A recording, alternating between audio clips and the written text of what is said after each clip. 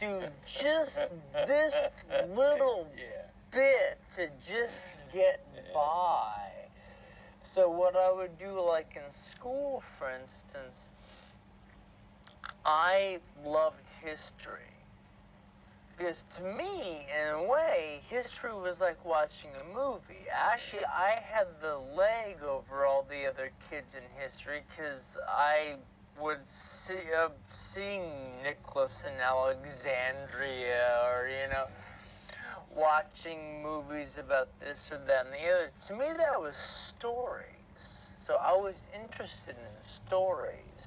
And I was really interested in reading. All right, so I was like getting like A's in history and in reading and failing miserably in other things.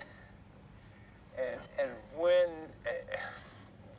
did you know then that this is what you wanted to do? You knew you loved them, but did you say, oh, it's the only thing that director, screenwriter, just get me in this business. I want to be there. Well, it was funny. I didn't say director, screenwriter, because I guess I always knew movies were written, but I didn't know what a director was, But actually, my parents said, "Oh, he's going to be a director someday," and everything. I didn't know what that was. I wanted to be an actor because when you're a little kid, and you want to be involved in movies, so you say, "Well, I want to do what they do." And so all through my childhood, I thought, I'm going to be an actor. I'm going to be an actor, and I wanted to be an actor. And but oddly enough, though, I remember my mom told stories, and I remember them. She doesn't have to remind me of them. Where I would see a movie and I'd like it.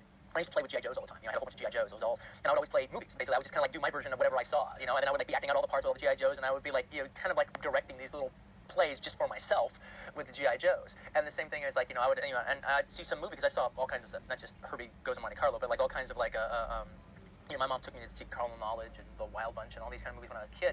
And so because you wanted to do it, because she no, she just movies are movies. There's nothing he's gonna see in a movie that's gonna mess up, right? And it's and there are some kids that she's still saying that. Yeah. Well, today she's very happy she did that. Yes. But it's funny though, because it's I would I would act them out like I saw in the movie. So I'd have they go, "Oh, you dirty," and your mother, be yelling, "Quentin, what's going on up there?" It's not me, Mom. It's them. It's the G.I. Joes. It's just the dialogue from the movie. What was your first job you got? First job I got